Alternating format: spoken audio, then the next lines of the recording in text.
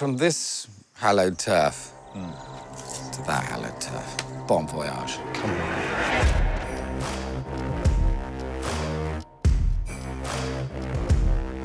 Yeah, what's up, y'all? It's your man, Jermaine. Y'all ready to pass some wine and hip-hop? Always. That's my natural vibe. I have a new pupil. I'm an open book, a vessel that wishes to be filled. People have to be initiated on skateboards to enter here. It's a plus. It is wine's weak spot. Spicy curry. Oh!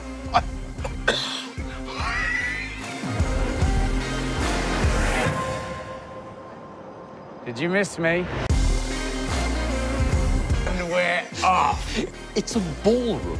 Who's leading? You're going to make me the girl, aren't you? I am. Oh, God. I've got the perfect wine. How's your American accent? It's not bad, actually. Let's hear it. What wine would you like with your dinner? That wasn't bad. It's got quite a minerally tang to it. Good.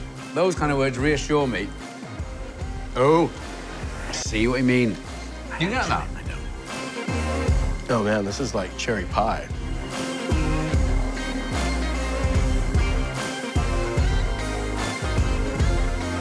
I was at a vineyard not so long ago, and they're 10 kilometres in, and they still have seaweed in the vines. Where you are really matters, and I think that is a little bit of a salty tang.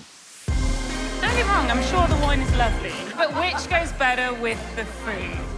It's got a very rude man on the back label, hasn't it? You can see his bottom. I hate myself.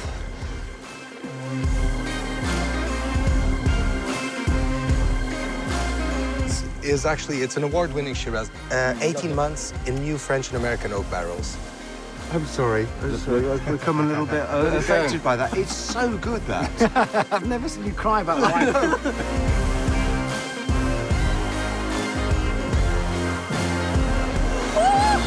Woo!